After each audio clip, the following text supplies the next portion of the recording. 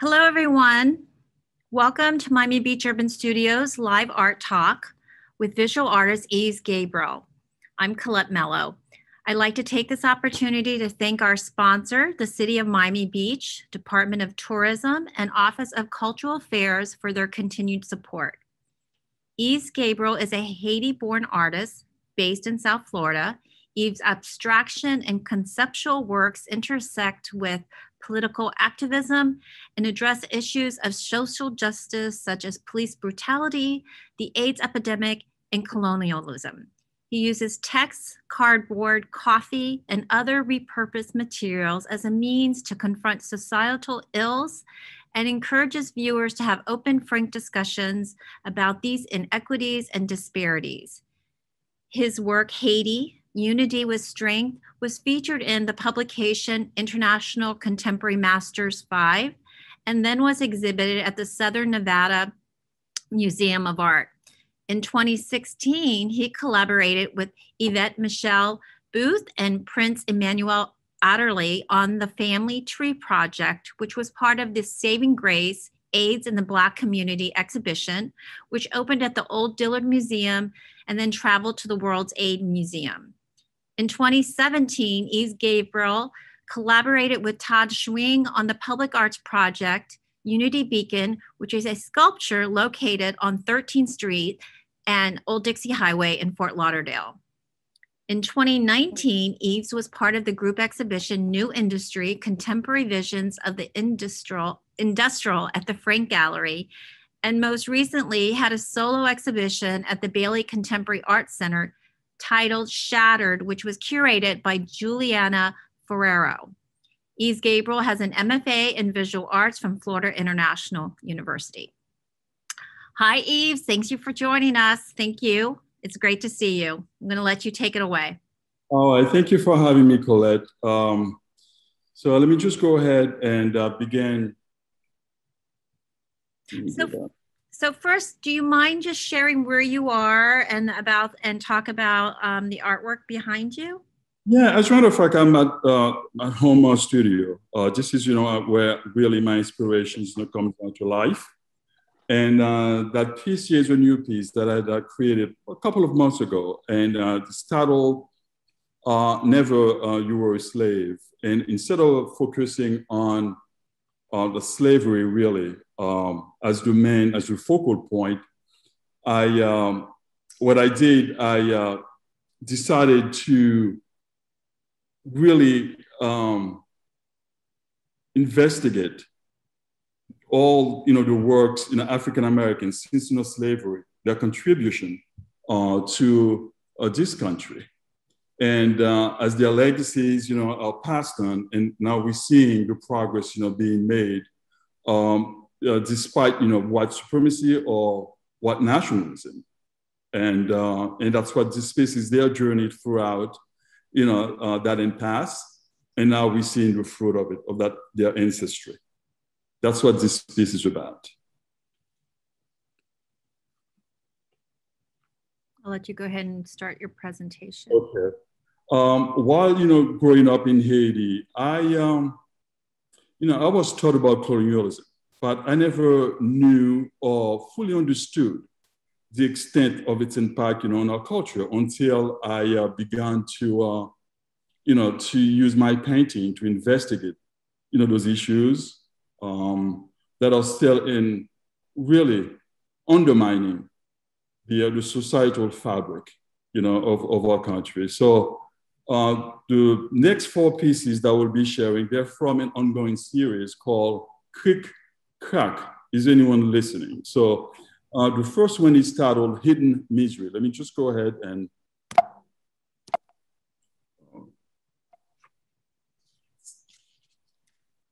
I'm not sure whether or not, because it's asking me again if I want all participants to share.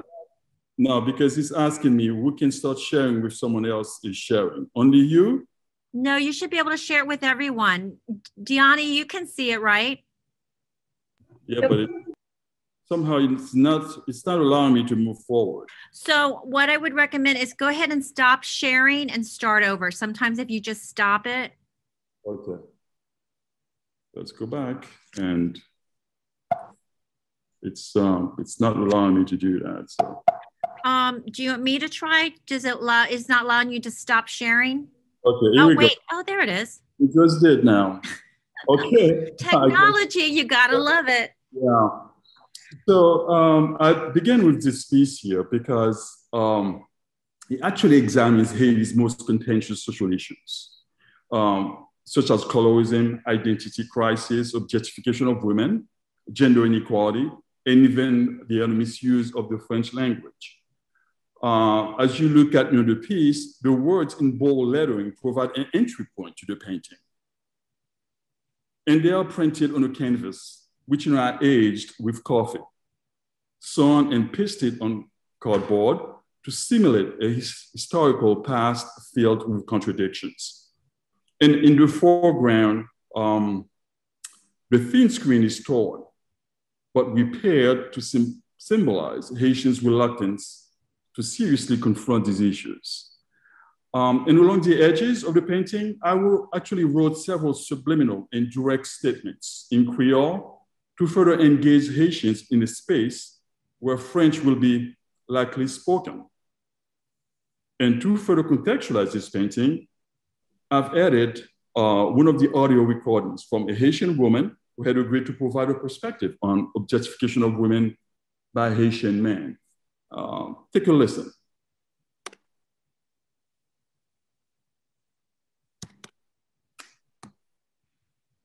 Hold on. The question is, what do you think about the objectification of women by Haitian males? The way that I understand objectification is basically degrading a woman to the status of an object, meaning not having respect for her, not treating her as an equal, not treating her as a human being who deserves respect, just like a man would treat another man. I think is, in my personal opinion, I think that it is a result of the culture. Haitian culture is a very chauvinistic culture. It's a very, it's a culture with a lot of machismo. It comes from religion. It comes from social practices. It comes from the way the boys are raised and the way the women are raised, or the girls are raised later on when they become men and women. Then that, I would say, the result of those behaviors come out, the behaviors that they learn as children. I think it's just sad and disgusting, but hopefully one day there will be some sort of equality and protection for women, because men usually hold all of the resources in Haiti. Also, when they become violent or when they're misogynist, there's really no legal recourse for women. And sometimes there's a lot of patterns of abuse, and sometimes there's just no recourse. Either the women suck it up or they move on, if they can move on.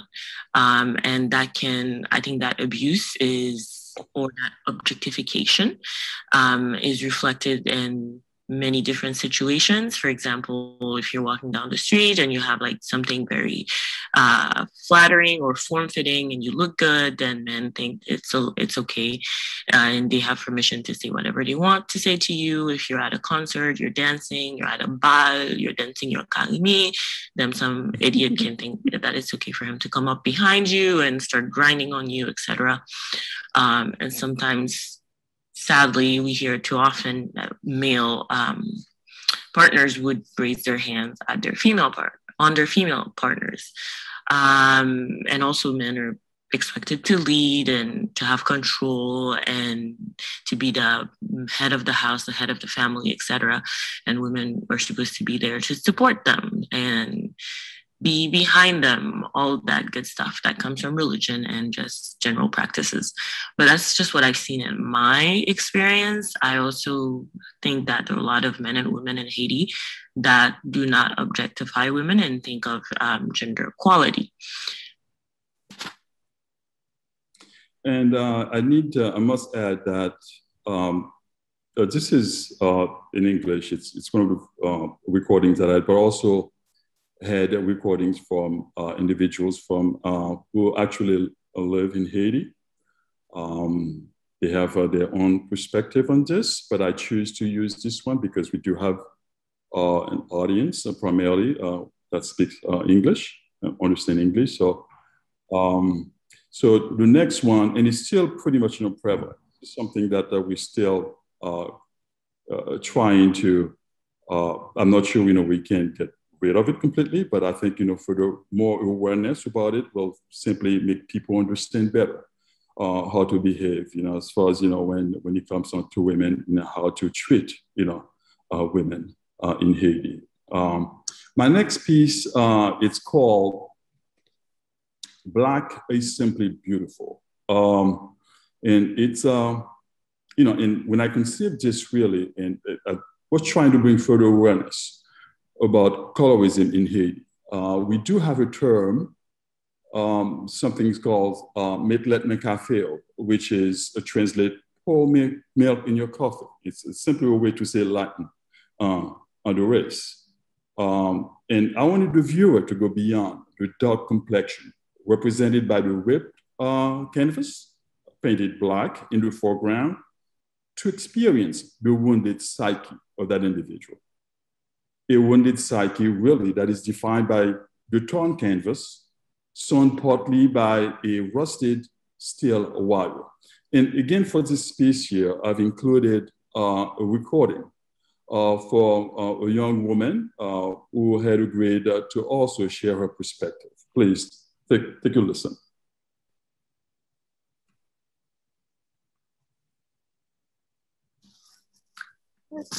The difference in skin color is definitely highlighted in Haiti, in the Haitian culture, where, in my opinion, individual with lighter complexion, they do have more privileges, and sometimes with the social issue or social class there is in Haiti, sometimes they do associate lighter complexion with more money.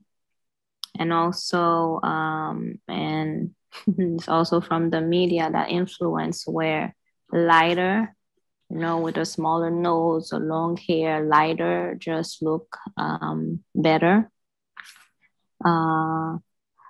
And there's also that, even though they may be Haitian, there's also that nickname where they would call them blanc, which blanc mean white.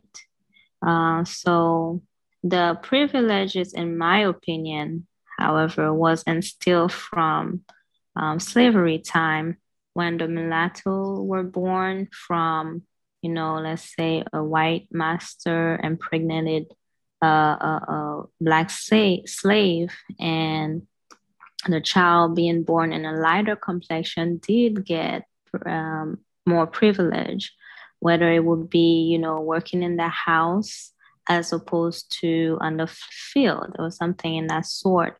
So I believe that years after years, decades after decades, those privileges were passed down. There is, like I said, that social class issue where there's, more advantage, people with more advantage compared to people with a lesser advantage, where sometimes lesser advantage get mistreated or looked down upon.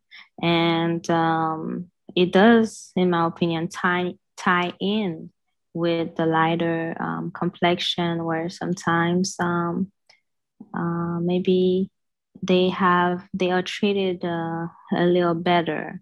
And because there is that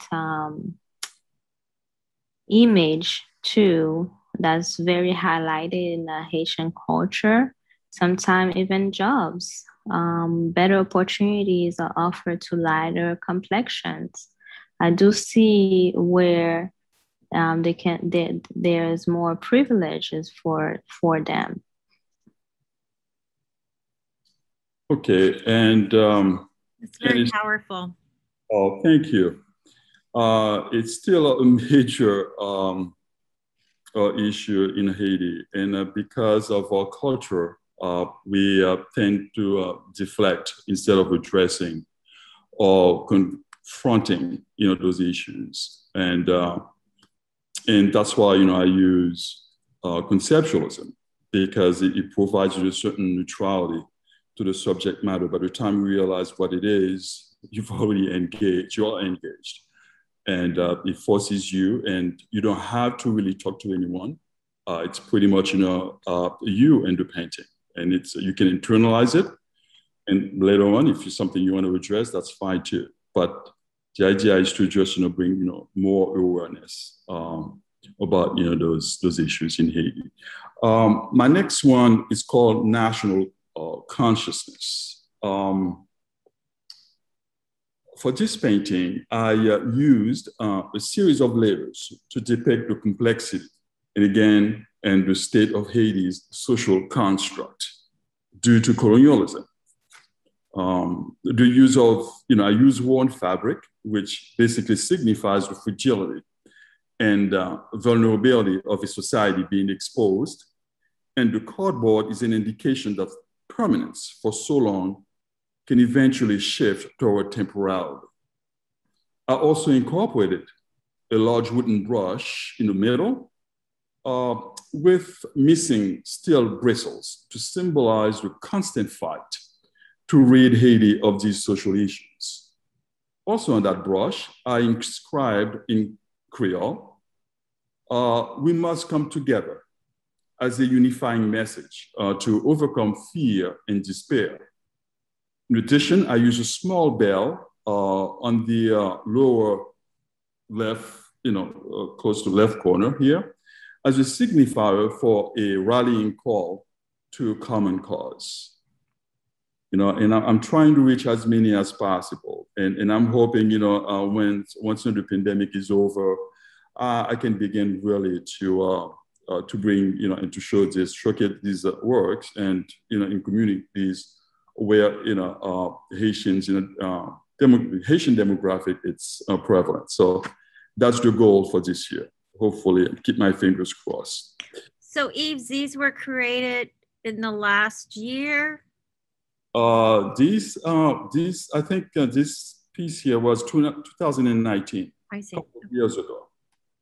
Yeah, like I said, it's an ongoing, although I do, do work on local issues or issues, pertaining to the, African American community and people of color, but I also continue with that series because the more I learn, not only about the culture itself, but also about myself. And that fear, has begun to dissipate. And because of the paintings now, I'm more vocal, and now I'm allowing myself really to talk about it and invite others now to share their stories. And it's beginning to pay off. Now, in your other works, I notice you have writing. In this work, I do not. Is there writing in this work? I can't tell. Yes, on the brush. There is, okay. And it's written in Creole. And, okay. and there's a reason for that, because because of the way, we perceive, Creole, where 100% of Haitians, actually speak it. Although, we've seen a shift, lately, because now we have two national languages, but they're still lingering. That French, is being used as a way to really denigrate, those who can't speak it, while, 100% of us actually speak that language. And there should be sort of a historical past to that, how that language came to being. I think, we should be prideful, but because of colonialism, and then we're seeing, the adverse of that. So, yeah, to answer your question, yes, there is some writing. I love this work. Thank you. The next one, really, and I call it, and the title really is in Creole, Est-ce que ou est moi? Do you see me? And for this painting, really, what it does is depicts, Haiti's current political discourse as the marginalized, demands are falling on deaf ears of the political class. The brown paper sewn onto the canvas with blue and red yarn represent the elite and middle class inability to empathize with their plight. And the spotlight is not meant to recognize the marginalized, invisibility, but rather to bring awareness to the miscalculation of their intentions when they seek, better living condition through peaceful means. We're seeing right now in Haiti, there's chaos. People, tend to always believe that's coming from the marginalized, but it's not so, really. So, and I think, what this painting does is it forces people now to learn more about, what's going on in Haiti. To see the marginalized, for years, it's always been, like this, and nothing, hasn't changed much.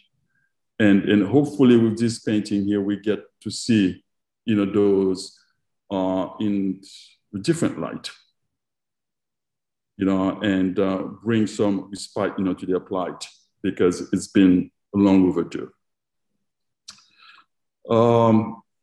My next series really has to do, oops, I'm locked in again, so I'm gonna try. Give it a second. Okay.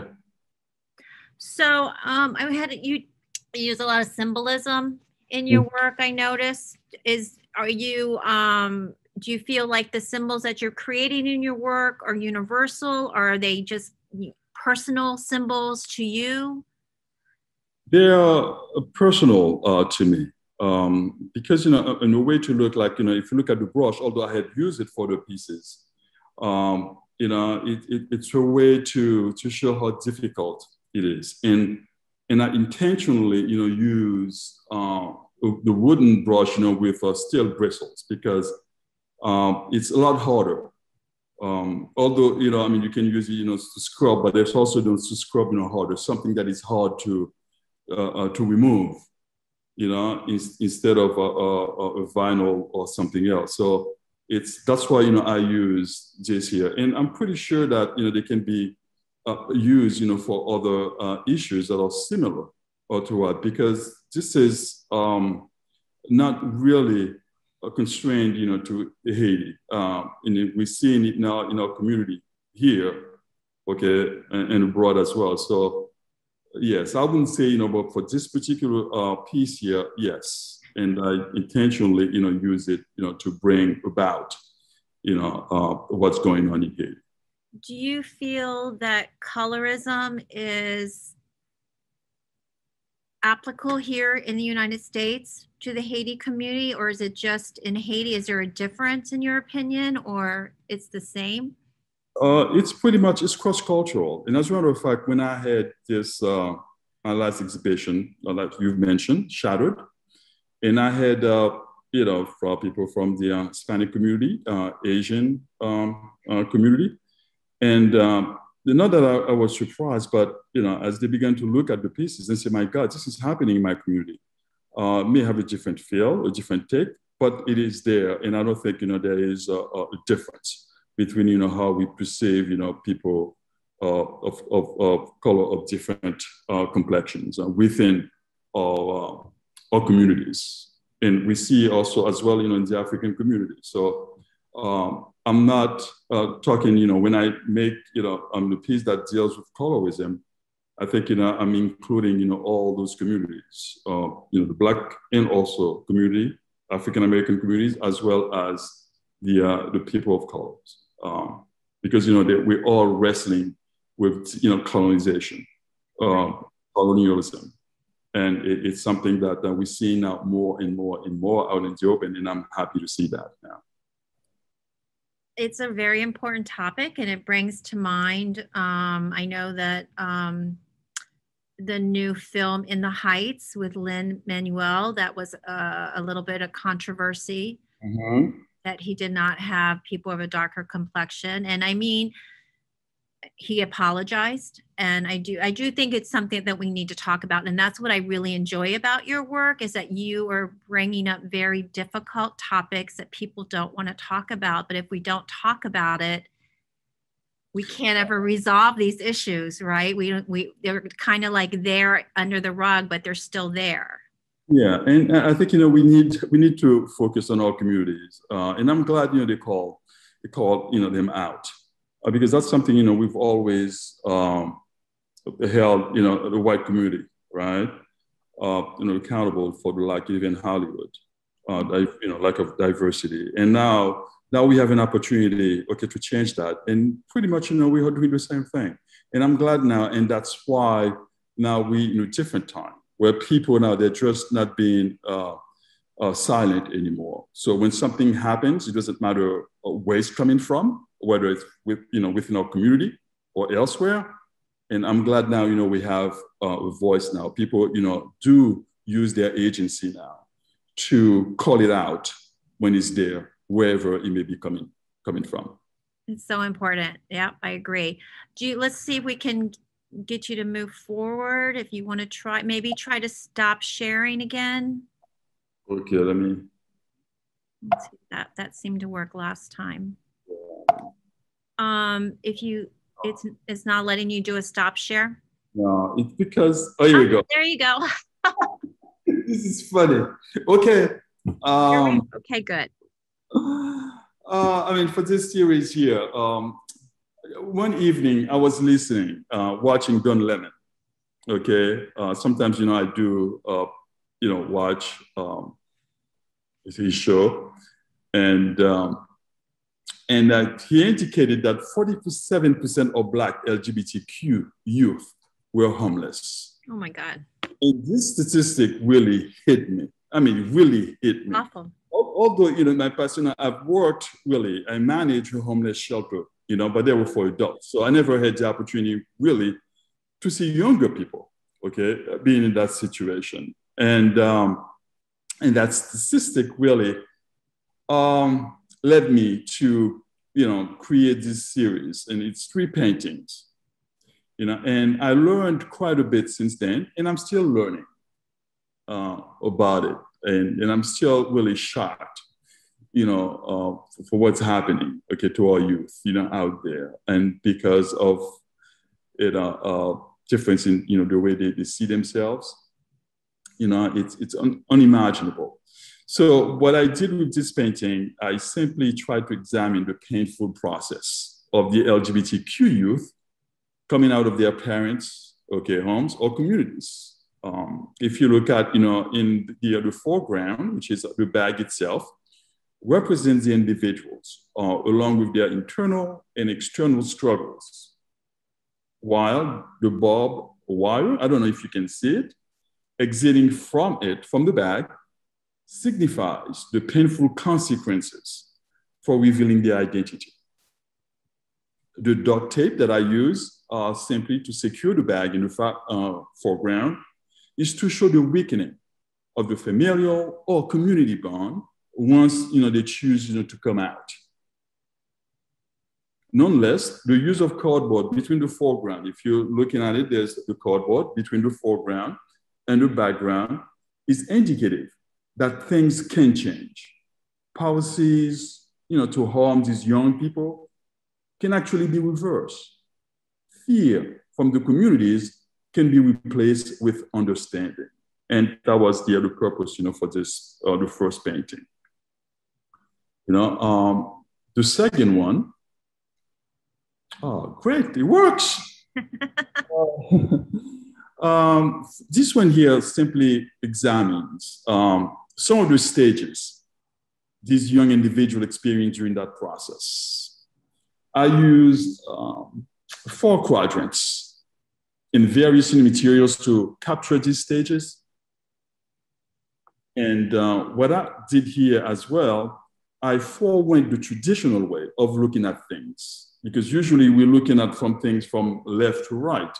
So what I did in this piece here, I intently chose to begin from the upper right, followed by the bottom right, then the bottom left, and finally the upper left, to simply instigate the pause needed to reflect on each quadrant.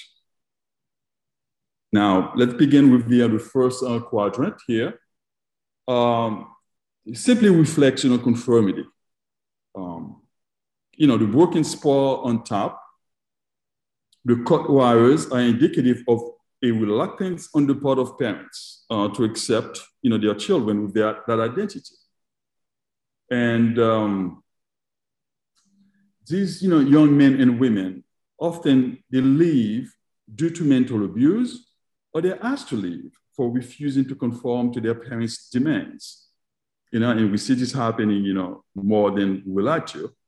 But also use the brush with steel bristles. And when we were talking about that brush, right? It's a smaller brush as a signifier to the conformity often imposed by those parents as conditions. Now, for the second quadrant, going down, with the young represents the vulnerability and exploitation of their bodies to survive once they are homeless. And the third one has a combination of yarn and some steel wire to depict their resilience while they are figuring out ways to survive on and off the streets. And the last one, if you look at it closely, actually has thinner wires, but they're tight enough to create a net representing the much needed support from organizations to help with their homelessness.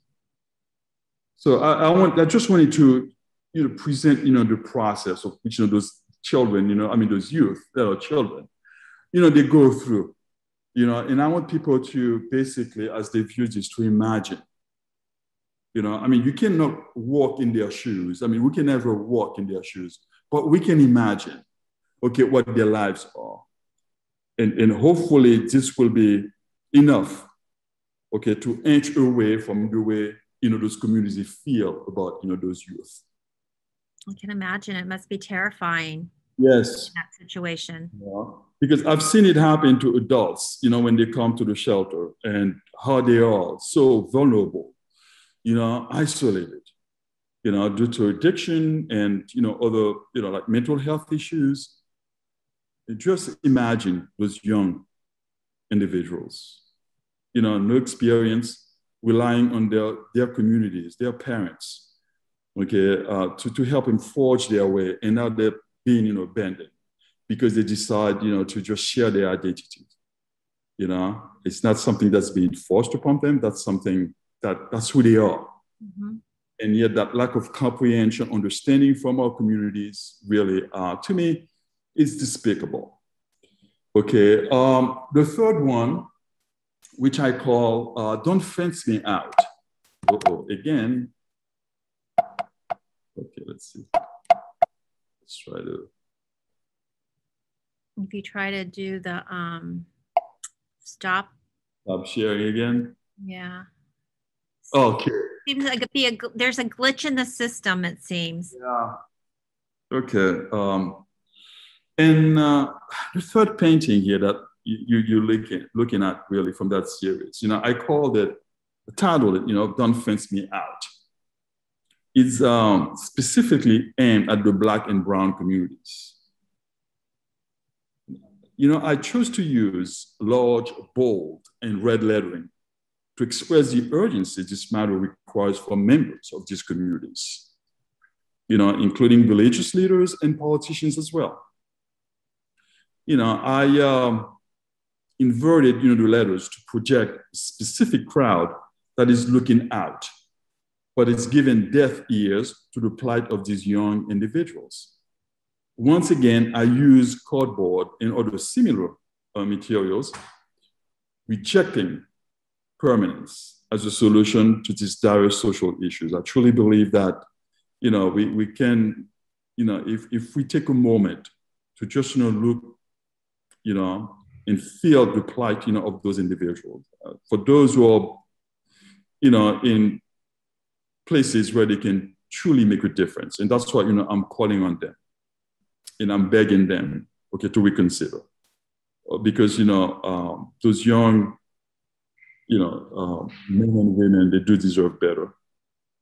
And we need to bring them home. Well, your work is right on point because we know right now, and it has been, that the LGBTQ plus community has, you know, they're trying to take away, you know, bathroom rights, and there's like all these, you know, some of these states are trying to pass legislation to make it harder for these individuals to have a normal life. So yeah, even here in our state. Yes. Yeah, it's unbelievable, and I will continue to exhibit, you know, whenever I can, and I'm grateful that you've given me this platform, really, to talk about it, not only for what's happening in Haiti, you know, but also what's happening here in the US. So thank you once again. Oh, my pleasure. Okay, the next one really, and I titled it Elephant in the Room. It's also a series here, but I choose to show only this one. Yeah, I conceived this painting as an really informational piece, you know, for those having a hard time addressing this intricate part of the American history, specifically white individuals. They have a hard time really talking about this. And I thought, you know, having more, it's not whimsical, but it's not really in your face, but rather it gives you an insight as you begin really to interact with the piece now, and you see there's more to it, okay? And the wood symbolizes the wooden ships, you know, they use, of course, to transport the enslaved to America. And the letters, which have a series of words, okay, connected to slavery. And if you, you know, look at closely, each letter, okay, they do, you know, I purposely, you know, attach a series of words. Even for L, I will use lynching. So as people, you know, try to, now it's more of a puzzle, try to figure out what those words, you know, when you put them together, what they mean. So I added those things really to further contextualize, you know, and connect, you know, its savagery and inhuman treatments of whites, you know, towards, you know, the enslaved. And during, you know, the shadowed exhibit, and I've seen it really. And once he gets home, you know, people, and I've seen, you know, people come out, you know, in tears. And for the canvas, you know, painted with acrylic paint and dirt, actually signifies the land on which, you know, they were forced, you know, those enslaved, you know, they were forced, you know, to work for free. And the symbols were the ones used by the enslaved. And if you look at throughout the composition, you can see those symbols. They were used by the enslaved during their journey to freedom, you know. And the thread represents the Underground Railroad used by Harriet Tubman to lead, you know, the enslaved, you know, to freedom. So that's what this piece, you know, is about. And lastly, works. Okay, it's called, you know, Uncontainable Tears. And I, you know, ask, you know, the audience, because I took, you know, the time to simply, this is, you know, from one of the mothers whose sons, you know, was murdered. I believe that was in 2016. And I just want, you know, the viewers, you know, to take the time, you know, to read this, okay? Just take a moment, just probably a minute, just to read, you know, her statement here. And I think, which I believe, you know, it's extremely— Can you read that to us? I'm sorry, it's a little hard for us to read. Okay. Can you read it? Sure. She says, let me see. Let me take a look here, because I got to get closer to. Yeah. I said, first thing you do when you get stopped by the police, you inform them that you have a weapon, if you have it on you, and comply. I'm having goosebumps. Whatever they ask you to do it. Comply, comply, comply. That was my main issue, because you stand a better chance of coming out alive rather than getting shot and not complying. So what is the difference in complying? And you get killed anyway. And that was Valerie Castile. Yes. And that to me, gosh. Powerful, very powerful work. I'm still, I don't know, whenever I look at this piece and it's still growing. But let me just go over, some, just take a moment here. Okay. This painting actually encapsulates the pain and suffering the Black community and other communities of colors continue to endure on a consistent basis due to police brutality and institutional racism. While, I providing context through statements made by one of the mother's victims that you're seeing here, law enforcement personnel, and prominent officials there. That's, those are the, the things that I have now. But now that was, I believe, when I did this and I took that photograph. Now this painting is filled, with statements. And the shadowed container here signifies actually the tears and the brokenness of these individuals over the senseless murder of their loved ones. Colette, I never thought that this piece will become somewhat a living document. As we witness, more Black men and women die at the hands of the police since this in inception. Once I created this painting here, and I think I'm looking at here, and I still have a few more to add. I probably run out of space. I hope not. I do hope not, and I hope that we'll bring the changes that we need really to stop this. Yeah, it's really, it's very sad that your practice has to bring attention to this horrible brutality that we currently live in, and our history. It's I'm glad that you are, because we need artists to do it more, I believe. So. Yeah, I think it's really extremely important. Can you, your work is so political and it's very social justice oriented. Has it always been like this, or has it evolved, or what when you were in grad school, what were you doing then? And how did it evolve? In grad school, I was really focusing on, those issues in Haiti. What's happening, because I was learning a great deal about myself as well. There was, that constant fear, because you're not part of a culture and try to exonerate yourself completely. And as if, you've never really, I never objectify a woman, but was I in a company of someone who did? Of course, it was part of the culture. And that's something that I had to wrestle with, I had to be a participant. I had to be an observer. I had to be the observed. And that's what, I'm so grateful now, because some of now the memories, and, I'm beginning now to remember a lot of things, because you tend to suppress, the good and the bad.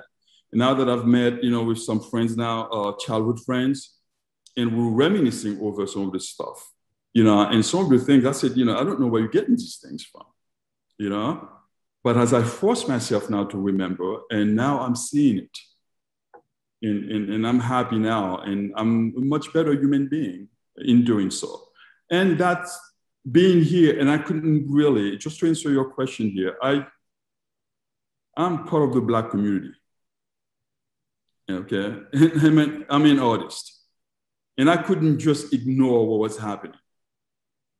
Okay, it's my responsibility. Okay, whatever I can do now to bring it, okay, to whatever community there is. Okay, because when I exhibit my work, it's not just, for Haitian community. It's not just, for the African community. Okay, it's for everyone. And I think, and I truly believe that's the only way that, we'll come, to a better space where everyone can actually look at themselves, internalize, because that's something we don't want to do, and it's hard for us to do. But we need to force ourselves, okay, to take a deeper look. Who we really are, okay? Where do we stand, okay, on that spectrum? And what can we do now to advance, those causes? And I don't know if that answers your questions, but no, it does. I work as a docent at Perez Art Museum Miami, and there's a lot of art that similar to your art and I'm very grateful for, so that I can bring up these hard topics to talk about racism and colorism and slavery and other social injustices, wealth injustice and student debt. And I mean, there's so many issues we can talk about, right? And I think art gives you that opportunity, that it opens a door, and it's uncomfortable as a white woman for me to be talking to people sometimes about slavery or racism, but it does open the door to start the conversation. And I think it's so important. And I think that's what, in my humble opinion, art should do. It's nice to have really pretty things as well. But I really think real art is got to have a deep message. And that's why I really respect your art and love what you're doing. You have that voice and you're using it. Thank you. It's really important. Thank you. Yeah. Thank you so much. I look forward to seeing you all next week. We have Orlando Estrada with us next week. So I hope to see you all then. Have a good week. Bye, everybody. Thank you again, Yves. My pleasure. Fantastic. Okay, bye-bye. Bye.